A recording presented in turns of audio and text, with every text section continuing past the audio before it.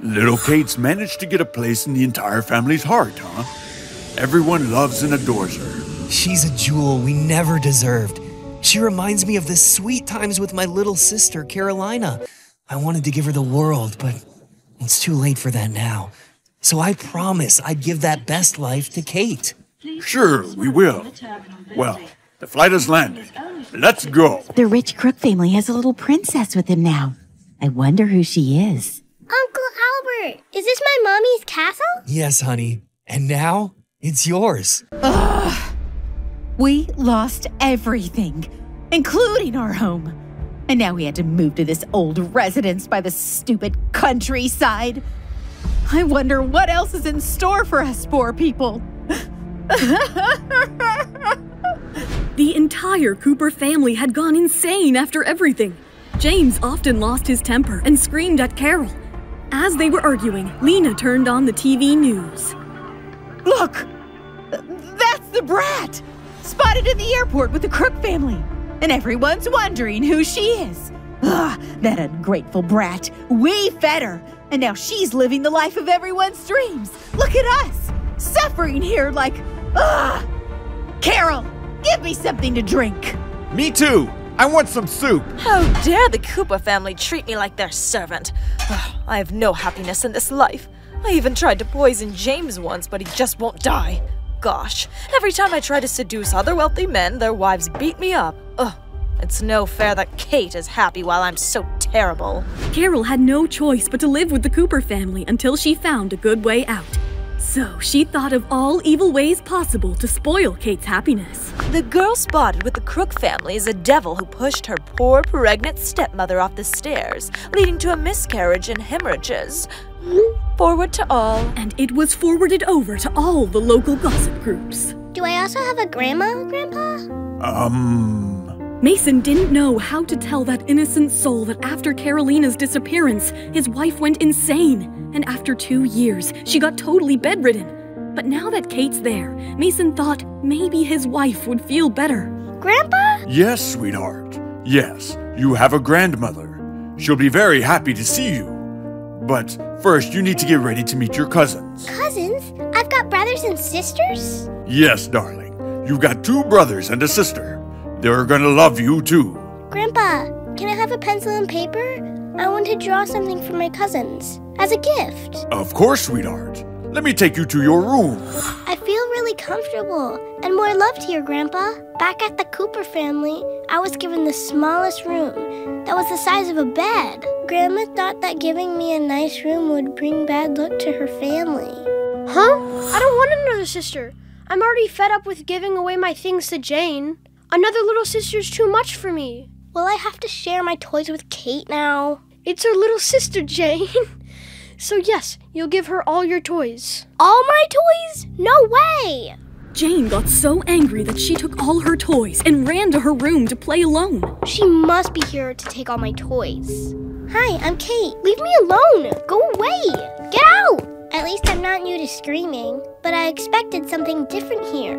And it's not gonna be so now, is it? Will Kate be able to find the acceptance she wants from her cousins? What will happen when she meets her new grandma? Jane, is this how you talk to your sister? What's all the yelling? Sorry, Dad. Jane, darling, it's your sister Kate. Come on, say sorry to her. No! Where are your manners, Jennifer? Is this what you've been teaching her? Your sister Kate made you a painting, Jane, and you... I don't want it. I don't want her either. Get her out. Come, let's go, my dear Kate. Mom, why did Grandpa scold me for her? I know, sweetie. It's not fair. At least he should have talked to me like that. I've been nothing but a good daughter-in-law all these years, and he just said I can't teach my own daughter some manners? This is not done. I'm sorry, sweetheart. Jane's always been like that. It's okay. I understand, Grandpa. She doesn't know me. It's not her fault.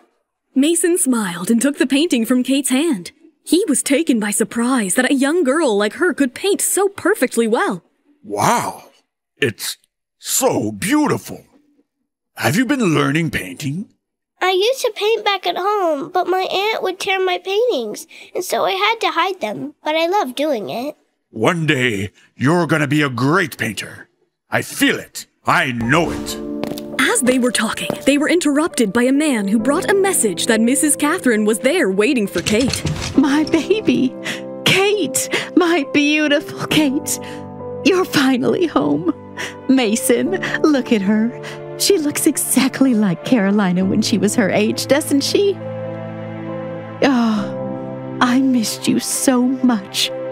My dear girl.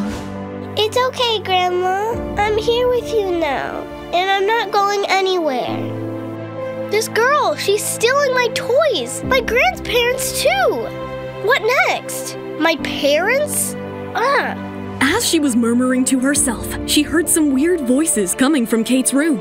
She kicked open the door and saw a beautiful green parrot right in front of her and walked right in with an evil smile. What a beautiful bird.